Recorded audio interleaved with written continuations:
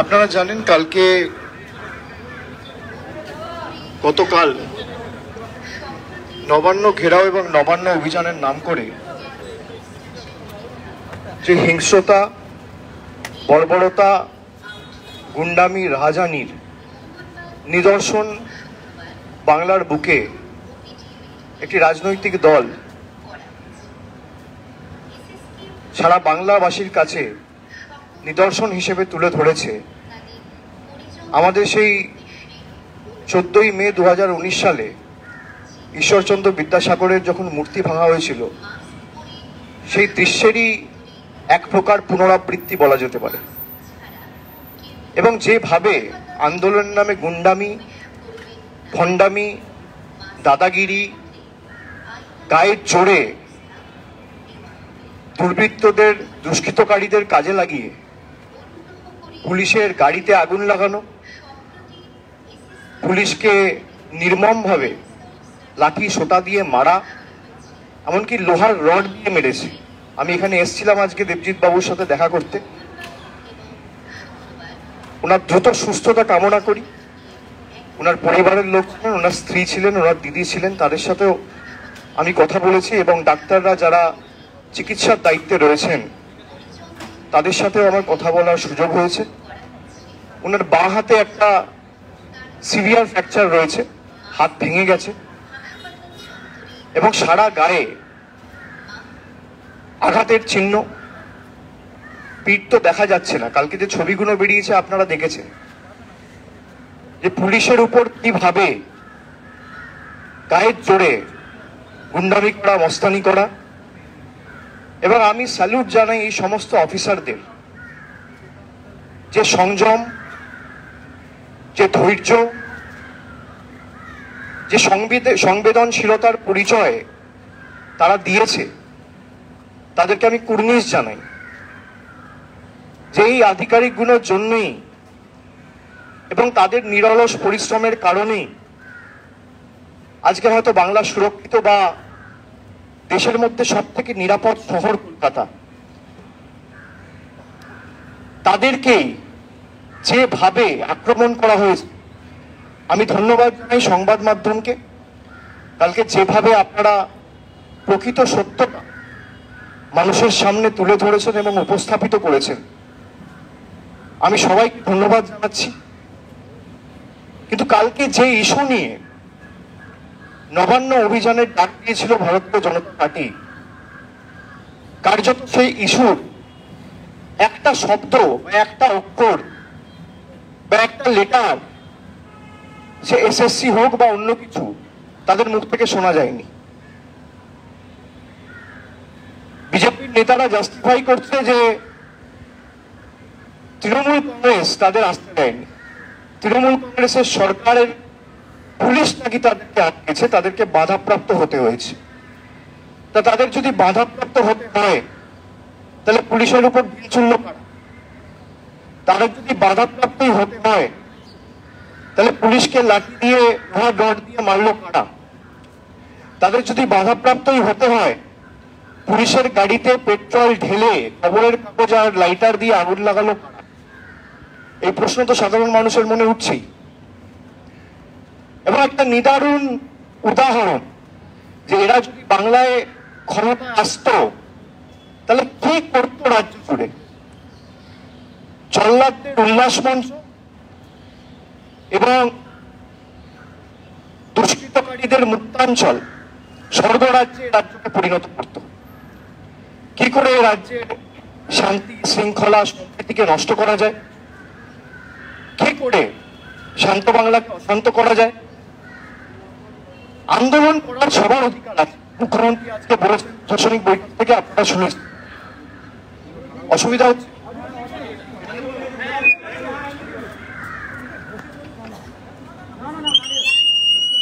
মুখ্যমন্ত্রী আজকে বলেছে তার প্রশাসনিক বৈঠক থেকে আপনারা শুনেছেন যে আন্দোলন করার অধিকার সবার রয়েছে এবং গণতন্ত্রে এটাই রীতিনীতি।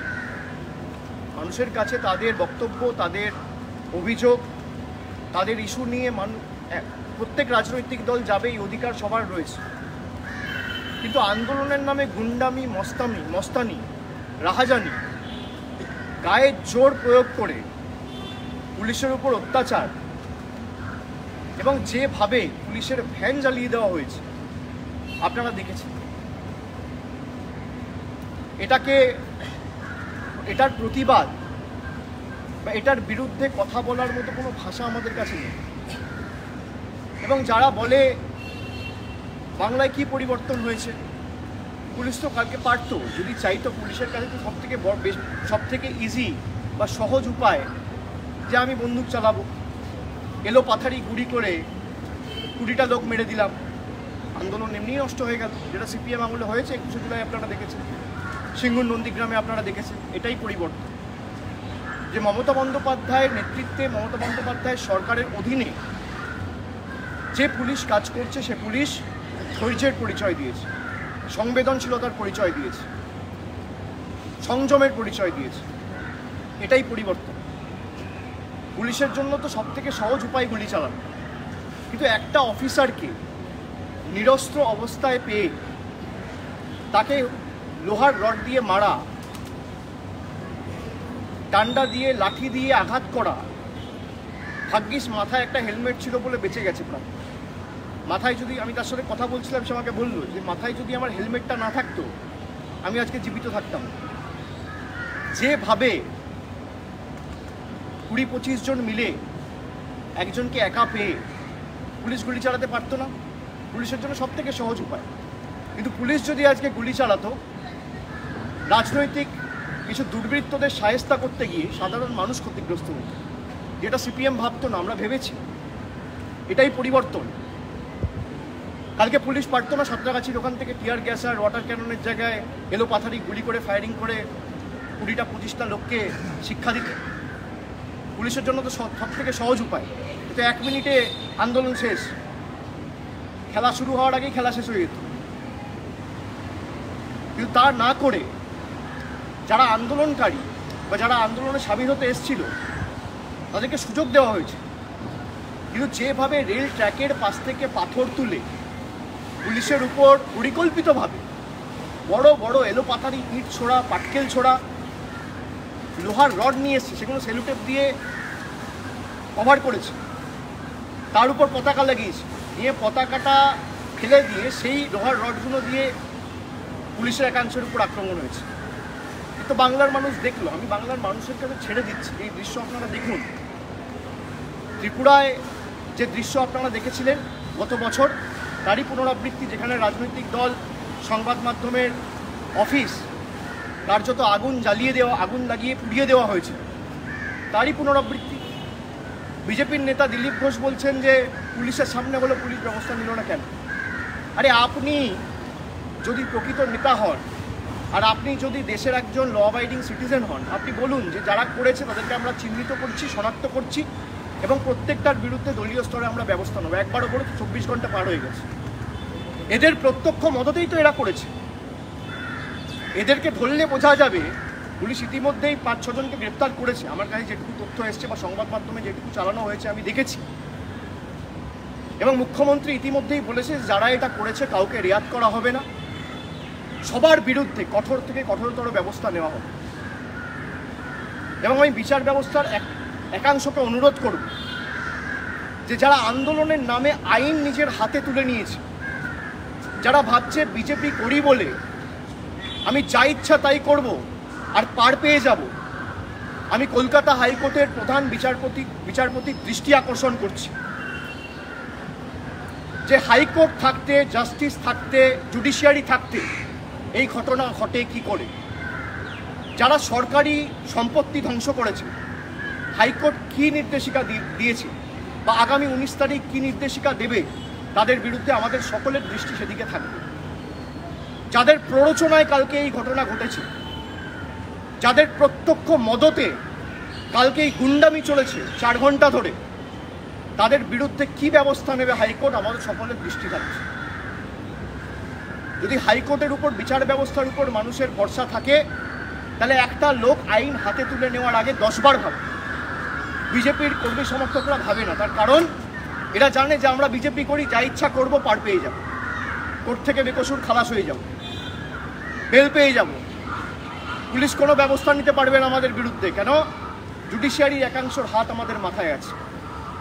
ভারতবর্ষের মানুষ আজকে এই জুডিশিয়ারিকে দেখতে চায় না। আমাকে সত্যটা বলতে হচ্ছে, জুডিশিয়ারির উপর যদি মানুষের ভরসা থাকে, কে আইন হাতে তুলে নেবে? আমি অনুরোধ করব জুডিশিয়ারিকে, এখনো অনেক লোক রয়েছে যাদের মেরুদণ্ড সোজা। আমরা প্রণাম করি, শ্রদ্ধা জানাই সেসব লোকেদের যারা স্রোতের বিপরীতে দাঁড়িয়ে বিচার ব্যবস্থার মান সম্মান অব্যাহত রেখে এবং মর্যাদাকে অক্ষুণ্ণ রেখে কাজ করে যাচ্ছে। তো একাংশর যেভাবে প্রত্যক্ষ মদতে বিজেপির কিছু গুন্ডাকে শেল্টার দেওয়া হচ্ছে, এ নজিরবিহীন, ভারতবর্ষে কোনোদিন হয়নি। কালকে যে গুন্ডামি হয়েছে, কালকে যে মস্তানি হয়েছে, আপনি বলুন 2019 সালের 14ই মে ঈশ্বরচন্দ্র বিদ্যাসাগরের মূর্তি ভাঙা হলো। তারপরে আর একটা আন্দোলনের নামে যেখানে বিজেপির এক কর্মীর প্যান্টের কোমর থেকে পিস্তল উদ্ধার হলো, আপনাদের নিশ্চয়ই সকলের মনে আছে। আর গতকাল যেখানে পুলিশের গাড়িতে ঝান্ডা নিয়ে জয় শ্রীরাম স্লোগান দিয়ে, পেট্রোল নিয়ে, আচ্ছা পেট্রোল পেলেন কোত্থেকে? ওর উল্টো দিকে তো পেট্রোল পাম্প ছিল না, পেট্রোলটা এলো কোত্থেকে? তার মানে আপনি নিয়ে এসেছিলেন গুন্ডামি করবেন। পেট্রোল ডিজেল যাই ওই বোতলের মধ্যে ছিল, জলের বোতলের মধ্যে ঢেলে আপনি আগুন লাগাচ্ছেন, সেটা এলো কোত্থেকে? তার ত্রিসীমানায় তো কোনো পেট্রোল পাম্প ছিল না যেখানে পুলিশের গাড়িটা জ্বালানো হয়েছে। তার মানে পেট্রোল নিয়ে এসেছিলেন আপনারা ইচ্ছাকৃতভাবে গন্ডগোল করার জন্য। আপনি আন্দোলন করুন না, আপনি যে ইস্যু নিয়ে আন্দোলন করেছেন, কবার বলেছেন আপনি মানুষের দাবি দাওয়া নিয়ে আন্দোলন করতে চান না। আপনারা মানুষকে ভুল বুঝিয়ে ক্ষমতা দখল করতে চান এবং বাংলার মানুষ লেজে গোবরে করেছে বলে বিজেপির সব নেতাকর্মী ফার্স্টেড। আন্দোলন করলে একটা জায়গায় বসুন। মমতা বন্দ্যোপাধ্যায় 21 জুলাইয়ের আন্দোলন করেছে, সিঙ্গুরের আন্দোলন করেছে, নন্দীগ্রামের আন্দোলন করেছে, 26 দিন অনশন করেছে, কোথাও তো গুন্ডামি করেনি। 21 জুলাইয়ের আমাদের 13 জন কর্মী মারা গেছে, যাদের রক্তে রাজপথ রঞ্জিত হয়েছিল। আপনি বলুন তো, আমাদের কোনো কর্মী পুলিশের গাড়িতে আগুন লাগিয়েছিল, পুলিশের গাড়িতে ইটপাটকেল ছুটেছিল, গুলি চালিয়েছিল, কোনোরকম গুন্ডামি মস্তানির পরিবেশ তৈরি করেছিল? যতদিন তৃণমূল কংগ্রেস বিরোধী দলের ভূমিকায় একটা গঠনমূলক ভূমিকা পালন করেছে, একটা আমাকে দেখান তো ইস্যু বা ইনস্ট্যান্স। কেউ দেখাতে পারবেন? আমরা ত্রিপুরায় গেছি, আমাদের গাড়ি ভাঙা হয়েছে, আমরা ঘন্টার পর ঘন্টা বসে খোয়াই থানার অবস্থান করেছি, আমরা তো পুলিশের উপর হাত দিই। মিথ্যা মামলায় আমাদের কর্মীদের পুলিশ কেস দিয়ে দিনের পর দিন, রাতের পর রাত জেলে ঢুকিয়ে রেখে দিয়েছে। আমরা সকলে গিয়ে সেখানে শান্তিপূর্ণভাবে অবস্থান বিক্ষোভ করেছি। আমি নিজে 10 ঘন্টা খোয়াই থানায় বসেছিলাম, তারপর সেখান থেকে খোয়াই ডিস্ট্রিক্ট কোর্টে গেছি, আমাদের কর্মীদের বেল করিয়ে আমরা নিয়ে এসেছি। নিশ্চিতভাবে আমাদের বিচার ব্যবস্থার উপর আস্থা ছিল বলে আমরা করি না। আমরা পারতাম না আইন হাতে তুলে নিতে, আমরা পারতাম না পুলিশের উপর আক্রমণ করতে, আমরা পারতাম না 4টে কটু কথা বলতে, আমরা পারতাম না বিজেপির মতো ডান্ডা দিয়ে, লাইটার দিয়ে, পেট্রোল ঢেলে আগুন লাগাতে। এগুলো করতে কতক্ষণ লাগে? কিন্তু গণতান্ত্রিক দেশে এসব মানায় না। তারা ভাবছে যে আমাদের উপরে মাথায় যারা বসে আছে তারা দেশ চালাচ্ছে, তারা যা বলবে তাই হবে। তারা দিনকে রাত বললে রাত, আর রাতকে দিন বললে দিন। মানুষ ঠকে শেখে, এদের ঠকেও কোনো লজ্জা নেই। আপনি আন্দোলন করুন, আপনার অধিকার আছে, কিন্তু আন্দোলন নামে আমি মস্তানি। পেট্রোল নিয়ে এসে আন্দোলন হচ্ছে, ডিজেল নিয়ে এসে আন্দোলন হচ্ছে, পুলিশের গাড়িতে আগুন লাগিয়ে আন্দোলন হচ্ছে, পুলিশকে নিরস্ত্র অবস্থায় পেয়ে তার উপর আক্রমণ করে আন্দোলন হচ্ছে। তিনি তো সংযমের পরিচয় দিয়েছেন। আমি বললাম দেবজিৎ বাবুকে যে আমি আপনাকে স্যালুট জানাই, আমি কুর্নিশ জানাই আপনার মতো অফিসারদের, যে আপনাকে একা পেয়ে তার হাতে খালি একটা ওয়াকি টকি ছিল, একটা ডান্ডা পর্যন্ত ছিল, একটা লাঠি পর্যন্ত ছিল, খালি ওয়াকি টকি ছিল। তিনি পারতেন না গুলি চালাতে ফোর্সের থেকে এনে? 10টা বিজেপি কর্মীকে শিক্ষা দিতে গিয়ে 5টা নিরীহ অরাজনৈতিক বাংলার নাগরিক ক্ষতিগ্রস্ত হতো, সেই জন্য তিনি করেননি। এটাই পরিবর্তন। বিজেপির জানা উচিত, সিপিএমের জানা উচিত। ওই সিপিএম তো একটা স্টেটমেন্ট কাল থেকে দেয়নি যে এই ধরনের আন্দোলনকে আমরা সমর্থন করি না। তার কারণ এদের গুন্ডারাই তো বিজেপিতে ঢুকে পড়েছে। বিজেপিতে যারা যাচ্ছে তারা তো সিপিএম এর হাড়মাত। যে কায়দায় বাংলায় অশান্তি করতো আজও একই কায়দায়, খালি জার্সিটা পাল্টে নিয়েছে। লাল জার্সি খুলে দিয়ে এখন গেরুয়া জার্সি, তিরঙ্গা ঝান্ডা ছেড়ে দিয়ে, লাল ঝান্ডা ছেড়ে দিয়ে এখন গেরুয়া ঝান্ডা, আর ইনকলাব জিন্দাবাদ ছেড়ে দিয়ে এখন জয় শ্রীরাম। তারাই তো করছে, যারা মরিচঝাপি করেছে, সিঙ্গুর করেছে, নন্দীগ্রাম করেছে, 21শে জুলাই করেছে, তারাই করছে। আপনি এদের ব্যাকগ্রাউন্ড চেক করুন, আমি সংবাদ মাধ্যমকে অনুরোধ করব।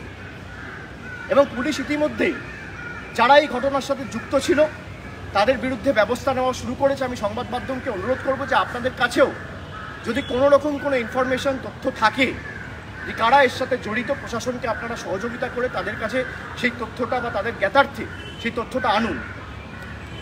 যারা সরকারি সম্পত্তি ভাঙছে, এটা মানুষের টাকার সম্পত্তি। গরিব মানুষ সকাল থেকে রাত অবধি খেটে ট্যাক্স দেয়, সেই ট্যাক্সে পুলিশের গাড়ি হয়, সেই ট্যাক্সে পুলিশের আউটপোস্ট হয়, সেই ট্যাক্সে রাস্তা হয়, সেই ট্যাক্সে হাসপাতাল হয়। সেই হাসপাতাল যারা ভাঙছে, আউটপোস্ট যারা ভাঙছে, গাড়ি যারা ভাঙছে, আমি মনে করি তাদের বিরুদ্ধে কঠোরতর ব্যবস্থা নেওয়া উচিত। আমি দেবজিৎ বাবুকে বললাম যে আমি আপনাকে স্যালুট জানাই যে আপনি কিছু করেননি। আপনার জায়গায় যদি আমি থাকতাম আর আমার সামনে যদি পুলিশের গাড়িতে আগুন জ্বলতো বা এইভাবে পুলিশের উপর আক্রমণ হতো, আমি এখানে শ্যুট করতাম মাথার উপরে।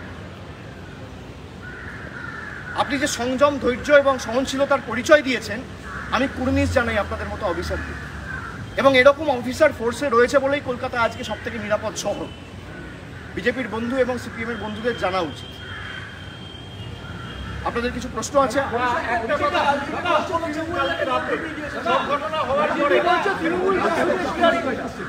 পুলিশকে হুঁশিয়ারি দিচ্ছে, রাত্রিবেলা তিনি বলছেন পুলিশকে হুঁশিয়ারি দিচ্ছে। যখন তাকে প্রশ্ন করা হয় যে রেলের আরপিএফ এর আওতাধীন জায়গায় বিজেপি কর্মীরা থেকে রাজ্য পুলিশকে আক্রমণ করেছে, তখন উত্তরে তিনি বলেন যে পুলিশকে হুঁশিয়ারি দিচ্ছি, আগামী দিনে আরও বাঁধভাঙা আন্দোলন। খুব ভালো, করুক না, বাংলা তো দেখতে চায়। এদের প্রকৃত রূপটা তো সামনে আসছে এসব করতে গিয়ে। বাংলার মানুষ তো বুঝতে পারছে যে এদের যদি ক্ষমতায় কোনোভাবে আনা হতো তাহলে কি পরিস্থিতি আজকে রাজ্যে তৈরি হতো। আমি দিলীপবাবুকে অনুরোধ করব যে আপনি আপনার দলকে এক্সপোজ করার যে ভূমিকা নিয়েছেন, আমি আপনাকে কংগ্রাচুলেট করি। আগামী দিন আপনারা করুন এবং মানুষের কাছে আপনাদের সত্যি প্রকৃত চেহারাটা যাতে সামনে উন্মোচিত হয় তার ব্যবস্থা আপনি করুন। আমার অভিনন্দন থাকলো আপনাকে।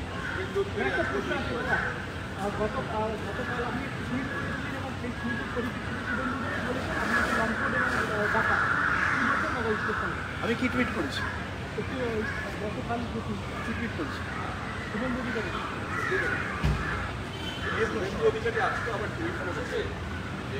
কি টুইট?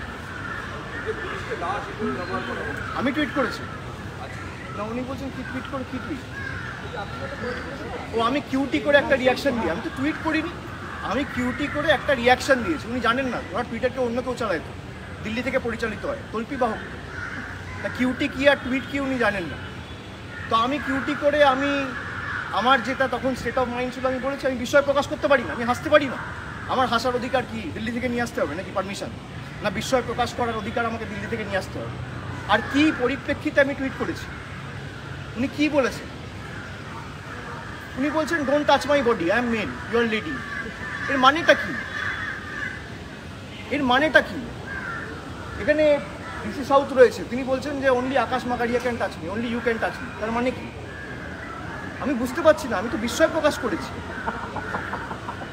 উনি যে বলছেন যে আই অ্যাম মেল, মেল বলেনি, মেলস, I am মেলস, you R lady. আবার বলছে যে লালবাজারে গিয়ে লাইভ করে বলেছে যে মহিলাদের আমরা মা দুর্গা হিসেবে দেখি। তাহলে মহিলাদের আপনি যদি মা দুর্গা হিসেবে দেখেন, মা দুর্গা আপনাকে কাঁধে হাত দিয়ে বা পিঠে হাত দিয়ে পুলিশের ভ্যানে নিয়ে যাচ্ছে, আপনার আপত্তি কিসে? আপনার তো কোনো আপত্তি থাকার কথা নয়।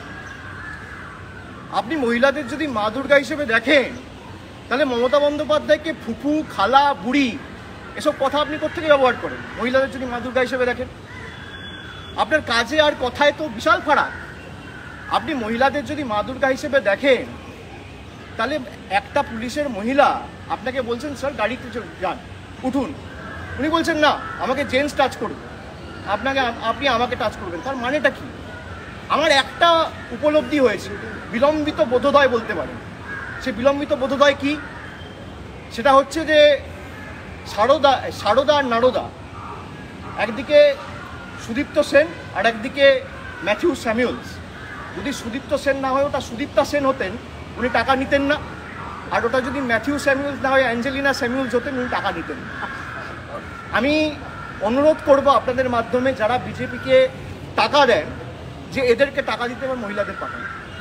মহিলাদের পাঠালে এরা টাকা নেবে না, এরা ঘুষ নেবে না। যদি ঘুষ বন্ধ করতে চান বিজেপিতে, মহিলাদের পাঠান। কালকে জব্দ হয়ে গেছে, এটা আমার বিলম্বিত বোধোদয়। আমি আপনাদের সকলকে জানালাম, শেয়ার করলাম।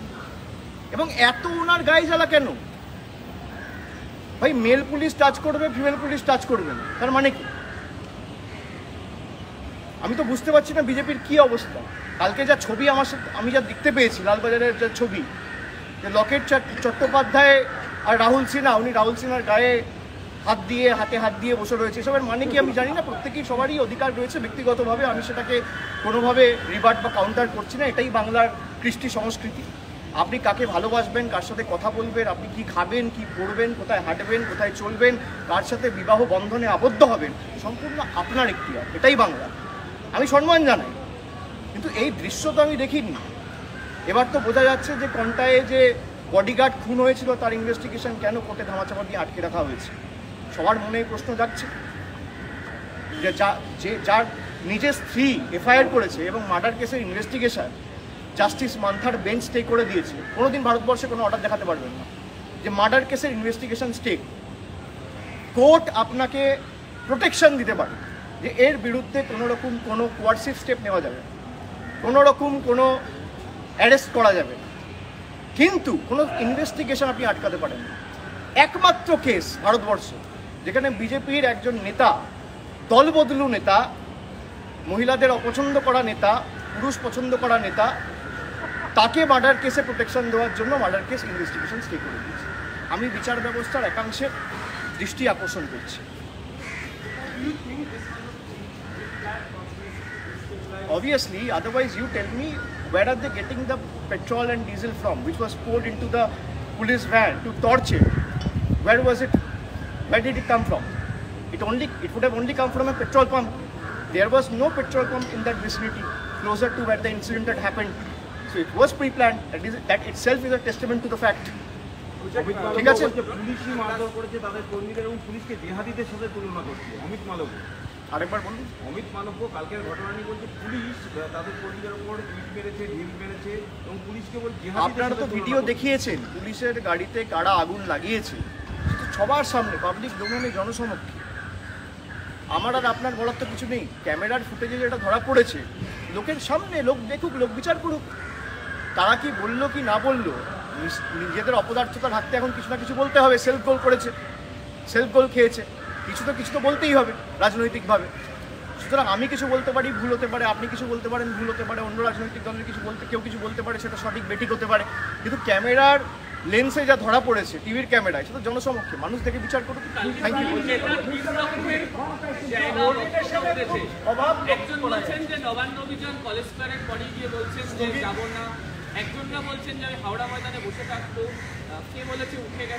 দেখুন, এটা ওদের দলের অভ্যন্তরীণ ব্যাপার। বিজেপির পাপড়ি আলাদা আলাদা লোক নিয়ে বসে রয়েছে, ওরা নিজেদের মধ্যে মিটমাট করে দল চালাক, আমার কিছু বলার। Mr. Banerjee, farmers were not allowed to march in the parliament. Farmers were not allowed to protest. And BJP wants to march in the state secretariat. If parliament has security protection, secretary also has.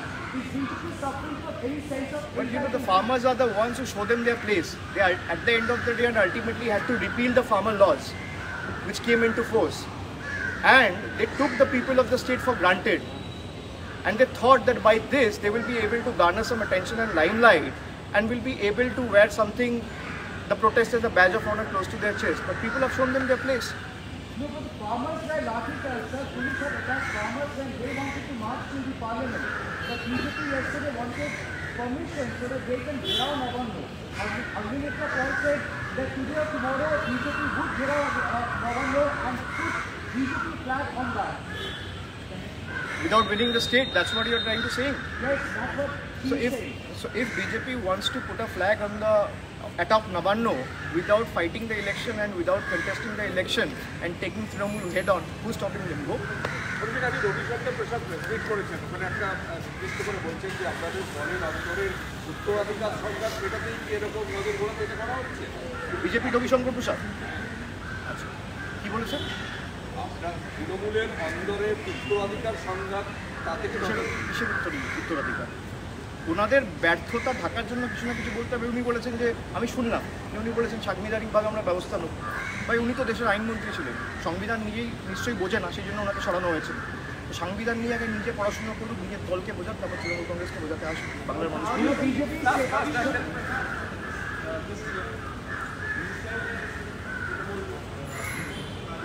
See, he has very categorically said that we will take and explore all the constitutional remedies